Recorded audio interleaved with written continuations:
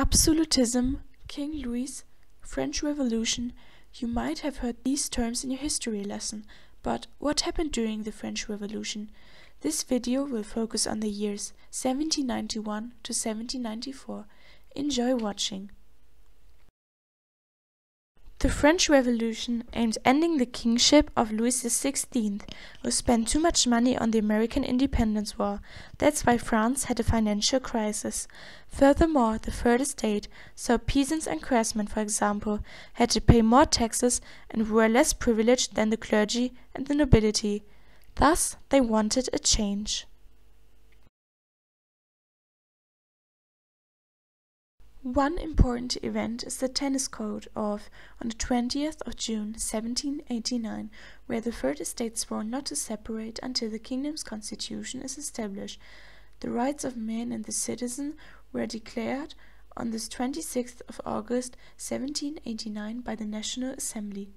Actually, there are many other important events, but it would take too long to mention all.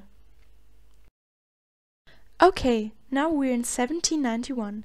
There were three main political tendencies. The Feuillants, who supported the constitutional monarchy, wanted an end of the revolution on the basis of the 1791 constitution.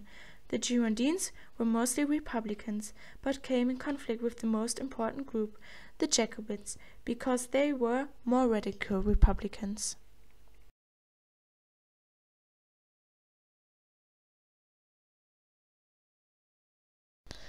Liberal reformers have been unsuccessful in stabilizing the changes. Three main factors are the reason. First, the conflict with the Catholic tradition. Second, the indecisive position of the king. And at last, the war against European monarchies.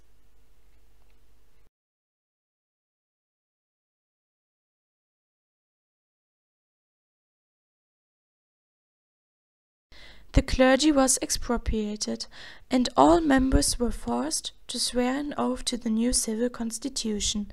This decided the decree of the 23rd of November 1790. Pope Pius VI refused this decree. In his eyes, this is absolutely nonsense. The clergy was in a dilemma, only half obeyed. This led to the foundation of counter-revolutionary and religiously motivated uprisings.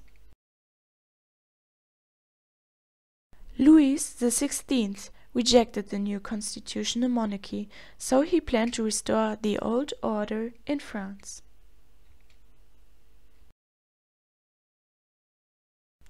In June 1791, he tried to escape. Although he was disguised, he was recognized in Varennes and brought back to Paris, where he was officially proven as an enemy of the revolution.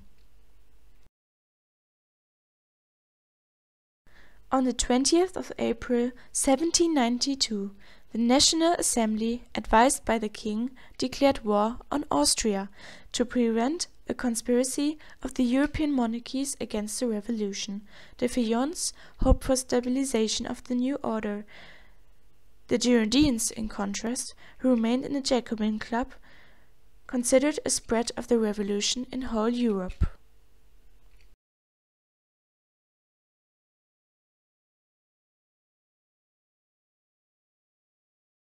Louis XVI expected a defeat of the French troops and needed the help of the monarchs abroad to restore the old order.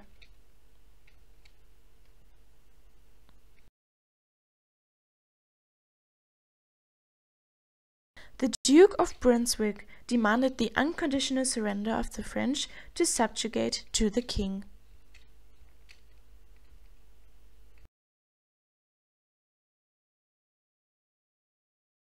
What were the consequences? The Parisians arrested the royal family, and the king was forbidden to rule. On the 10th of August 1792, the declaration of the Republic took place. The Parisian Commune and the National Assembly gained control of the revolution. In summer 1792, The revolution was threatened by counter-revolutionary uprisings inside the country, coalition wars, and the king himself.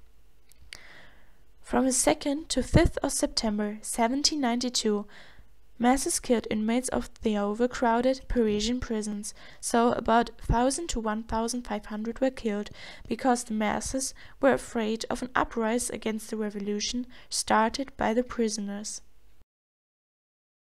The Reign of Terror describes the time between 1792 and 1794.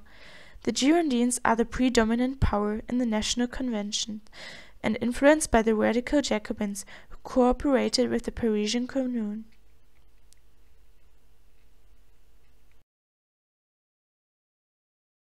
A new revolutionary group developed, the Sans-Culottes.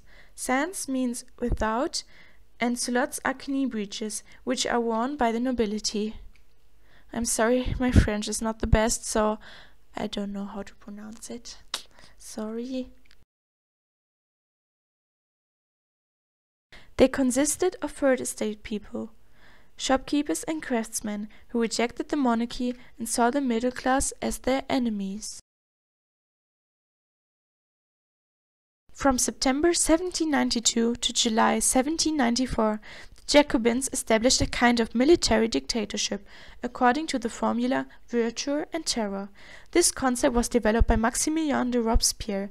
Virtue was an anti-clerical and anti-corruptible attitude, terror because of the persecution of the opponents of the revolution. The first important decision was the sentence of Louis XVI to death because of treason on the 20th of September 1792.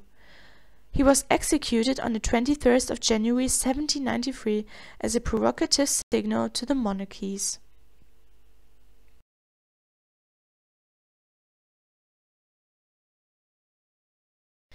England, Spain, Holland and Portugal joined the coalition war, which caused more setbacks for the French armies.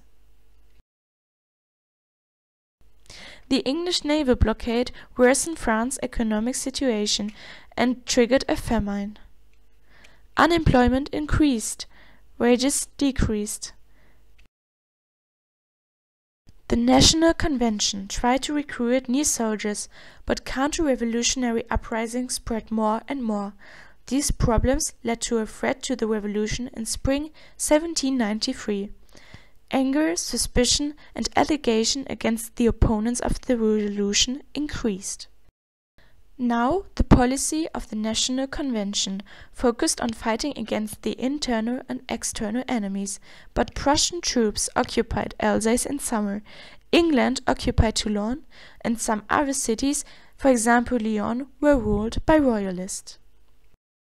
The National Convention reorganized the army and introduced the mass conscription on the 23rd of August 1793, so everybody was involved in supporting the revolution, and the rule of the National Convention was consolidated.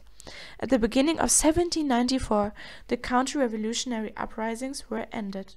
The revolutionary army became more and more successful. The Reign of Terror ended in 1794. 7,000 were sentenced to death. Only a very small number of them were enemies, like royalists or aristocrats. Most just stood in the way or were victims of rumors. They also introduced a revolutionary calendar. Instead of a 7-day week, now 10 days were a week, to reduce the importance of Christianity. And the revolutionary celebrations replaced Christian holidays, and churches were closed. And of course, there was no king anymore. This was the explanation video about the French Revolution. I hope that I could help you and you understood everything. Thank you very much for watching.